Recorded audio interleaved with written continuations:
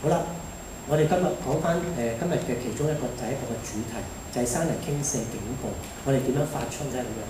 嗱，首先我哋發出一樣嘢就係、其實我哋係根據個雨量計嘅資料咧，呢、個大家可以想像。全香港而家撇除咗渠務處嗰少少之外，我哋而家香港有86個由我哋土力工程處去負責管理嘅雨量計，另外有24個香港天文台負責嘅雨量計，所以總共咧，其實我哋有110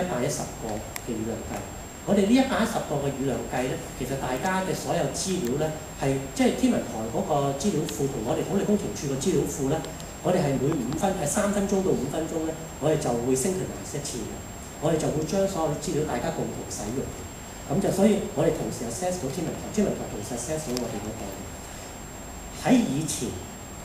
大約係10年前左右之前，發出山泥傾瀉警告其實好簡單嘅啫，就正如今日黑雨、紅雨、黃雨一樣，純粹係睇每小時嘅雨量落幾多。咁到咗某一個雨量，我哋就話發出山泥傾瀉警告。以前就係咁樣，咁好 simple 好簡單嘅。咁但係咧，我哋發覺佢都有好多不足之處，同埋即係從一個 scientific 嚟睇咧，我哋發覺其中有一個好大嘅缺點咧，就係、山泥傾瀉警告本身有一種警告嘅意味，警告嘅意味即係話佢應該多少少有一種預測性。如果已經落咗嘅，你最多話俾人聽，之前落咗乜嘢，但係對將來嘅預測性就唔夠。咁所以佢作為一個警告信號咧，有一個先天性嘅缺點。因此咧，我哋就將佢修改咗而家呢一套嘅系統。嗱，呢一套嘅系統咧，好坦白同大家講咧，就係點咧？有唔少嘅國家咧，想嚟呢一個參考呢個系統，想嘗試翻佢哋自己嘅國家去用，但係用唔到。用唔到嘅原因咧，就係因為陣間我介紹呢兩個主題，就係山泥傾瀉警告系統同埋陣間嘅滑坡指數，你會明點解佢哋用唔到。因為佢裏邊有好多基本嘅數據，佢哋係冇。咁我哋亦都因為呢30年經過幾痛苦嘅經驗咧，先至搜集到呢啲嘅數據，所以先至可以做得到呢一樣嘢。我哋基本上而家嘅山泥傾瀉警告咧，對一般嘅市民，佢哋淨係知道一種警告，就係呢度裏邊紅色寫住嘅 warning level。實際上我哋有4個 level， 就係 consultation、alert、warning 同埋 cancellation。對市民嘅影響最大嘅係 warning， 因為 consultation 咧同埋 alert 咧，純粹就係我哋同天文台之間大家兩邊嘅同事需要知嘅嘢。到市民嘅層面就需要知道 warning。最後咧當然咧就幾時取消咧。咁點樣做法咧咁樣？首先就係咧，我哋嗰個 warning level 嗰個條件係點樣做咧？嗱，呢一個我先用文字去表達咗，跟住後邊咧會有少少圖介紹。第一個我哋做法就係咧，我哋全香港110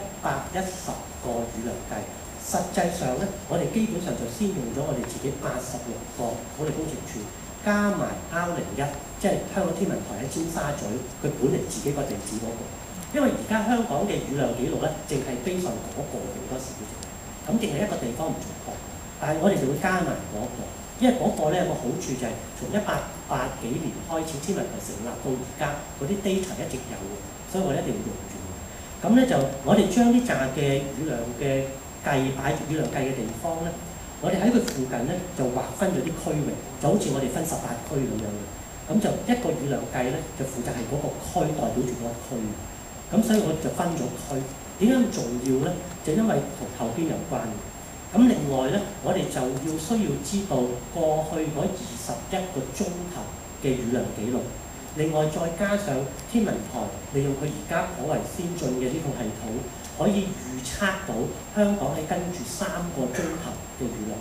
夾埋我哋就用呢24個鐘頭嘅雨量。嗱，大家可能會覺得奇怪就係點解用3個鐘頭嘅預測咧？其實咧用得越多咧，對我哋將來嘅預測性咧，其實個 meaning 即係個意思上講係越好嘅。但係我哋同天文台傾咗好耐，佢話佢哋有信心同有把握係3個鐘，過咗3個鐘佢哋冇呢個信心。因為你知啦，天文台都話台長，因為同台長阿劉超英都好熟，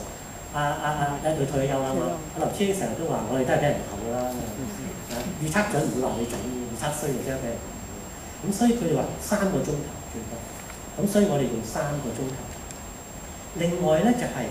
我哋利用呢啲資料，再加上我哋全香港，我哋將個地圖畫晒啲 grids，畫晒啲網格嘅，每一個網格係1.5公里乘1.2公里，咁我哋有晒啲網格，我哋有晒香港57,000個斜坡同擋土牆嘅資料，我哋唔單止有佢哋嘅位置，我哋仲有晒啲57,000個斜坡同擋土牆嘅表現，究竟佢嘅風險程度，佢嘅排列次序由最高到最低，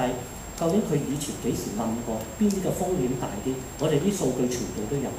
我哋近呢10年仲完成咗全香港天然山坡嘅風險嘅規劃圖，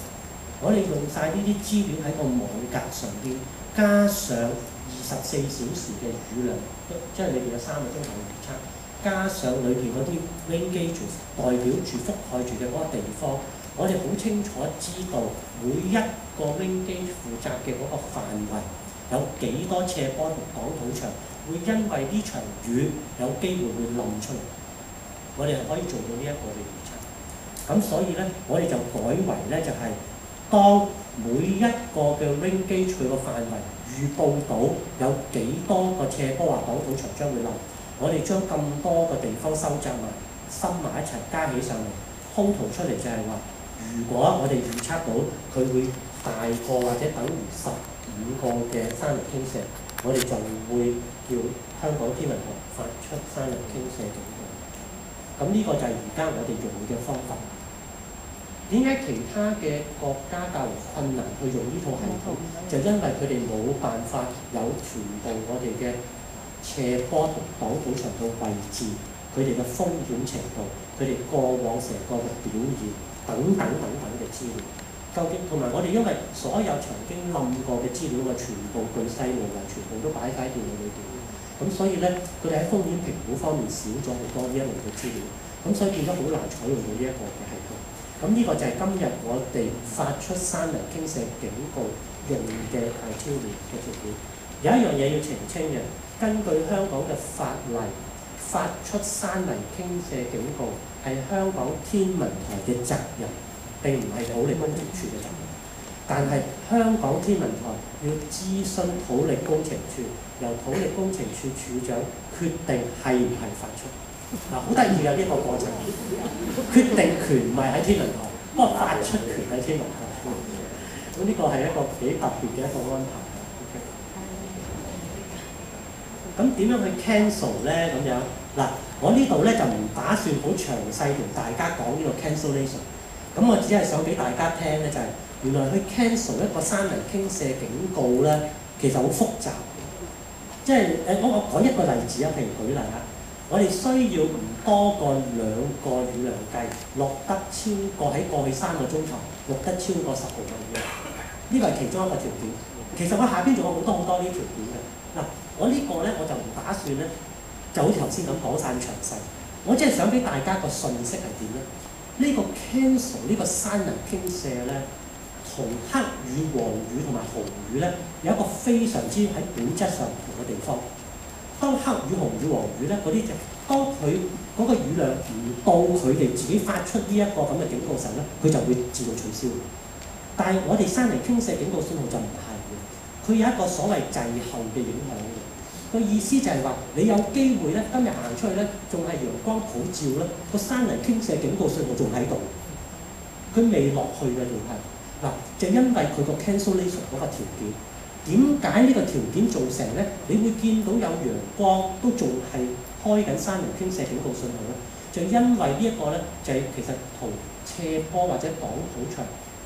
喺佢如果冧嘅時候嘅一個土壤力學嘅一個條件有關嘅，就係、是、因為有好多嘅斜坡擋土牆，佢係有機會點樣咧？佢係浸咗一輪時間之後咧，慢慢先至冧。佢唔係一定要落緊最大雨嘅時候去冧，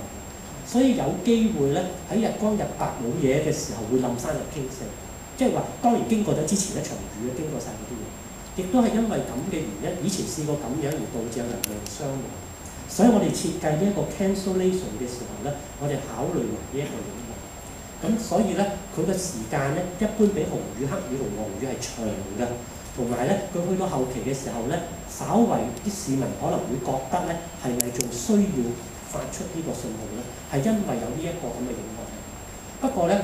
我哋嘅經驗睇到咧，其實每年咧，我哋發出山泥傾瀉警告信號都係大約2次到3次嘅平均單。咁所以，我哋而家嘅教育宣傳咧，亦都希望啲市民都知道就係話唔好輕視呢一樣嘢。